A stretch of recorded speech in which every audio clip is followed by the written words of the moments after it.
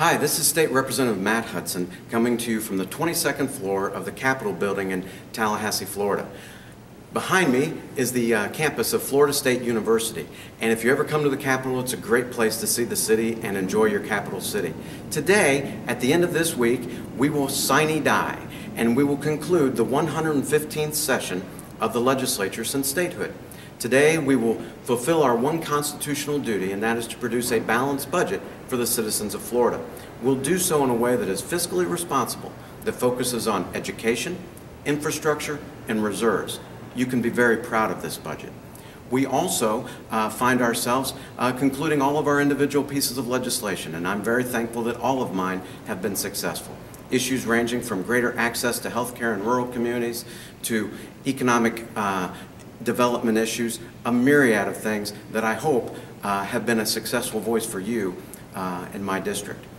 We also want to give a shout out to the fact that Florida has been around for 500 years now.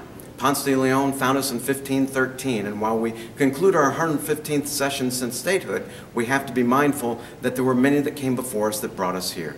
So as we celebrate 500 years of the exploration of Florida, take time this year to go to one of those events. You can find out more at vivaflorida.org and really participate in the great culture that is Florida. I ask you to follow me on Facebook at Rep. Matt Hudson, follow me on Twitter at mhudson101, but I want to thank you for your support, and I want to thank you for allowing me to be your voice in your government. Thank you.